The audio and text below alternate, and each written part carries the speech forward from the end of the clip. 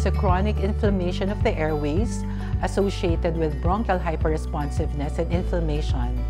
Patient might complain of cough that would occur more in the morning or at night, chest tightness, difficulty of breathing, and shortness of breath. This can be triggered by different aeroallergens like house dust mites, pollens, smoke, pollution, and also animal danders like that of dogs and cats. Sometimes, people might say that when you're asthmatic, you can be cured. The truth is, it can be controlled. That is the reason children at the age of 7 to 10 years old have lesser coughing episodes or difficulty of breathing. But it can be triggered again as they become older, especially when they reach puberty or maybe exposure to smoke.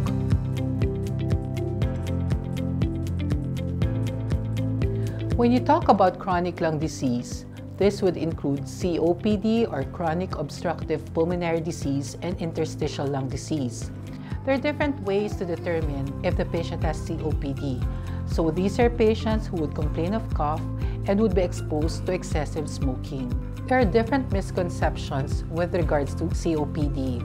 A lot of people would say COPD is the same as asthma. Most of the time, patients would say coughing that occur any time of the day is already part and parcel of asthma. But actually, those with COPD would have these manifestations.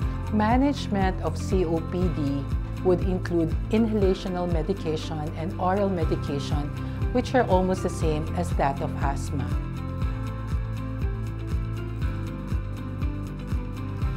There are different forms of medications that can be given.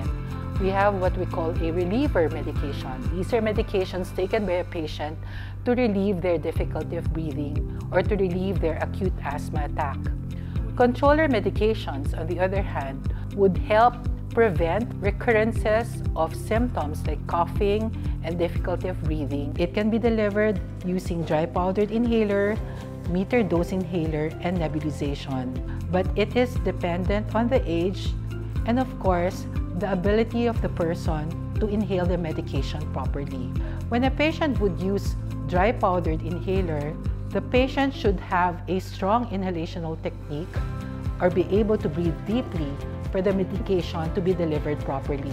The other form is that of meter dose inhaler, wherein accurate hand and mouth coordination is very important. The other form of inhalation therapy is that of through nebulization. This is very good and important, especially for those who have lots of mucus or those who are very young, who have difficulty following the techniques, and at the same time who are severely diseased.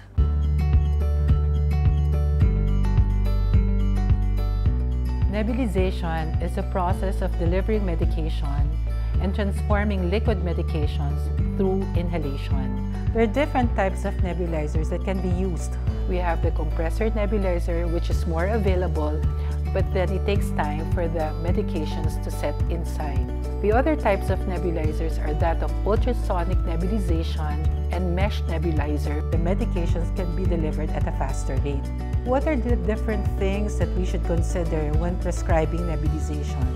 We check on the age of the patient and the ability to inhale, because children have more difficulty on taking in medication because of the noise, and at times on the mist that they see, they get scared easily. We also check on the nebulization rate, because the faster the nebulization doesn't necessarily mean that medications would set in inside the lungs. But what we should consider is the particle size, wherein the particle size should be 2.5 micrometer to ensure that it would enter the distal or the smaller airways. We also should consider how it can be delivered. This would mean the use of face masks for adequate delivery of the medications. How do we instruct our patients or parents in using nebulization? We let our patients sit upright or maybe in a relaxed position for adequate inhalation of the medication. And of course, we should always remember that residual volume is expected.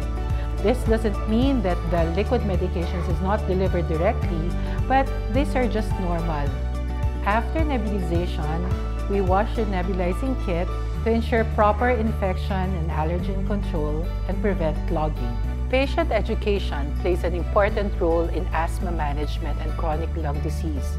So it is important that you follow up with your doctor for proper medication and proper management of your illnesses.